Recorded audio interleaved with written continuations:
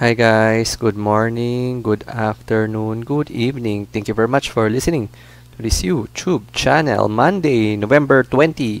Our market closed lower today, down 28.26 points or down 0.45% to close at 6,183.63. Value turnovers at 3.33 billion pesos. So investors stayed on the sidelines amidst a continued sluggish trade.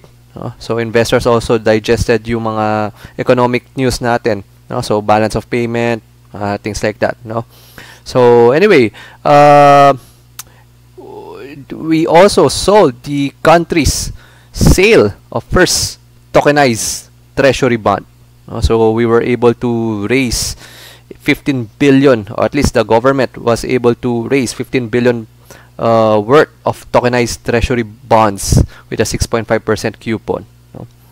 So sluggish trade, what is big news today is Double Dragon, as their subsidiary HOTEL101 is looking to do a Spac listing. Spac is a special purpose, in short, parang backdoor sa atin, so sa Nasdaq, with a $17 billion valuation.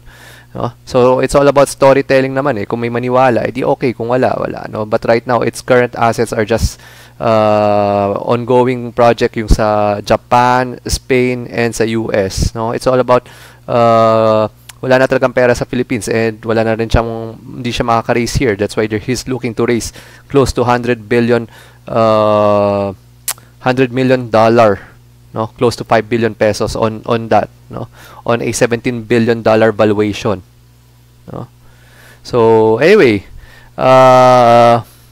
let's see, doon naman magaling si Injapsia to disrupt, the system, when he started mang inasal, hindi pinansin masyado ng mga competitors yan until kailangan na nabilhin ni Jollibee si Mang Inasal, So right now, even Mary Mart, which listed a few years ago, he was able to raise 1.5 billion pesos on 3 Mary Mart stores, on 7 billion valuations. It's all about storytelling. He was able to raise money, as he targets around 1,200 Mary Mart stores by 2030. Yung project na right now na he's doing is Project Molotov, yung talagang pasabog, is looking to disrupt the retail industry by targeting the sari-sari stores. Right now, I think the current count ng Mary Mart stores is just 123. So, di niya kaya makipagtapatan sa mga big retailers, Pure Gold, Save More, etc. That's why he's targeting yung mga sari-sari stores by doing a free uplift. Siya nagagastos para mapaganda yung sari-sari stores. In return, these sari-sari stores will purchase their goods sa Mary Mart.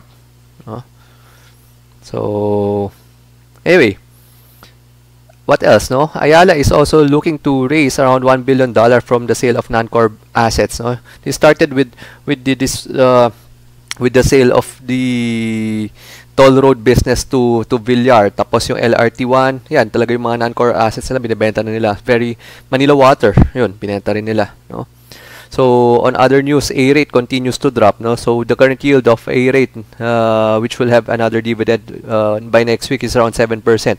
But yun nga, with this kind of environment, why will you put your money sa mga equities, mga rates, If the government is selling 6.5%, guaranteed, or at least lesser risk, sa treasury bond, So the market is also yun, So kasama ng share swap doon. There's more shares sa market.